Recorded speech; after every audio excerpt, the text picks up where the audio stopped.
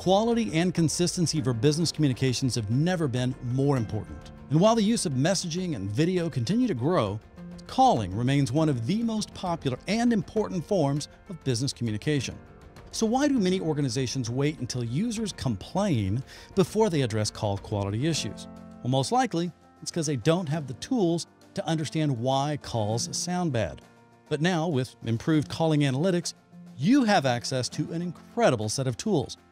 Key performance indicators are here for a quick glance, but don't miss these live charts and graphs where you can see if quality is trending in the right direction, where call issues have occurred, and what kind of calls had issues. Audio, video, even connection type and codec are provided. These charts show trending against the 90th percentile, a valuable metric broken out for jitter, packet loss, and latency. Filters provide a quick way to slice the data even further. Just click on any chart for instant results.